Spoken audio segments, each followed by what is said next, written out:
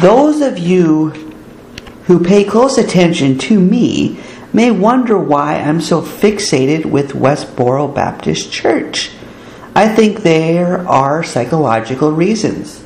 Since I am determined to achieve my goals, my mind focuses on certain things for purposes of studying them. The approach of Westboro Baptist Church is clearly not a good one to attract people to causes. Hating everyone obviously doesn't make everyone love you. It makes me realize there are two motivations for doing activist-related things. One is to make a point, the other is to attract people to the cause. Westboro Baptist Church is superb at making points. I consider them to be perhaps the finest culture jammers around. Yet, they are the worst at attracting people to their cause. I guess second to worst, since I am the worst. They at least have 70-some members. I wish I had 1/7 that many.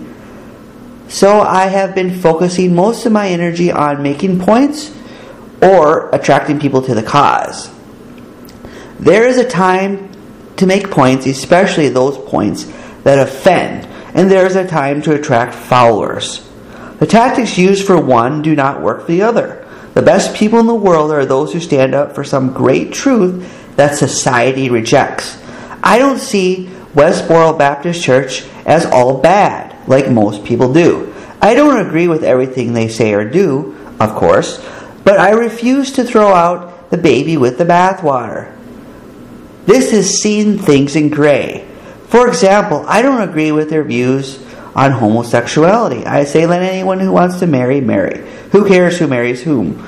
The more gay guys we have, the more women available for me to select from. Of course, the main point of Westboro Baptist Church is anti-homosexuality. It's too bad their central issue isn't abortion or alcohol. They are so Scorpio, like I am, and I have seen myself argue their way before, like in my abortion book and with the alcohol issue. I also relate to them because they are the outcasts.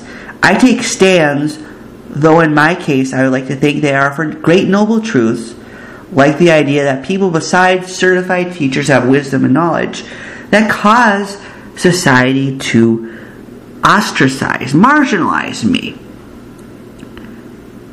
When I go about this, most everyone hates me. Few, less followers than they have, follow me.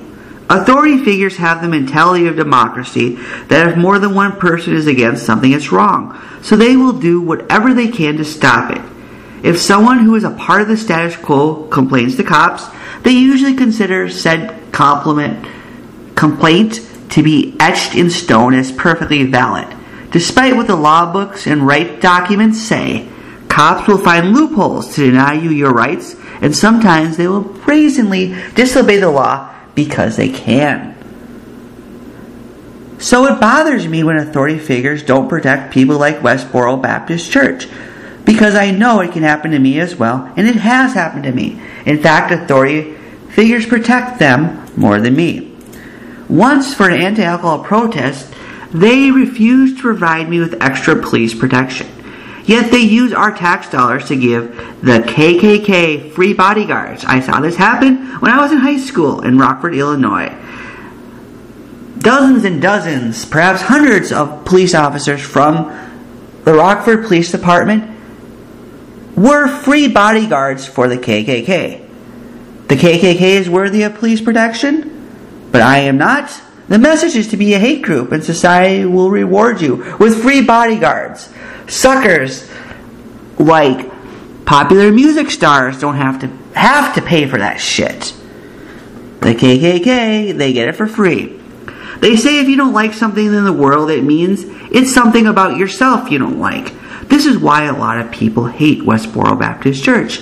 They can't accept that part of themselves, so they try to smash it down. On the other hand, I perfectly accept that part of myself, though I can't accept other parts.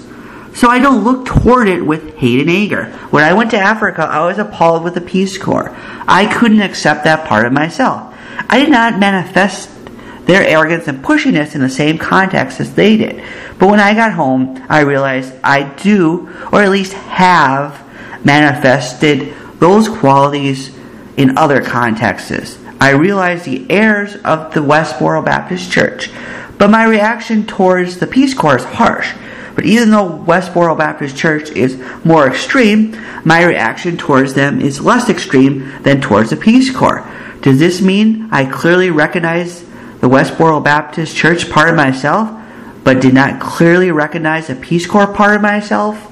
Or perhaps, like the site therighttoberwrong.net, which has many of the same views that I have towards Westboro Baptist Church, that we don't agree with their message, but they should be let be, said, I would rather have someone spit in my eye than stab me in the back. Westboro Baptist Church definitely says things to your face. And unlike the Klan, they don't go about hiding their faces. I think there's something to be admired about saying the things they do without hiding themselves. And I also look at Westboro Baptist Church with such great interest because even though I may be the only one who sees it, Westboro Baptist Church is so very punk. Everything about it. I read a book called Hardcore Zen. This book was a punk rocker's acceptance of Buddhism. The punk rocker made an excellent point about Buddhism. He said Buddhism has this belief that everything is sacred and everything is profane. All over the world, we have people saying everything is great. But we have people like Westboro Baptist Church showing us that everything is profane. Everything. Your sacred institutions, they have profane elements, if not being entirely corrupted. Westboro Baptist Church goes after the military. They go after every nation on earth. Every nation on earth has many virtues, but they also have many vices. So we need to accept this iconoclastic view of Westboro Baptist Church. This may not be the approach all the time, but sometimes it is justified.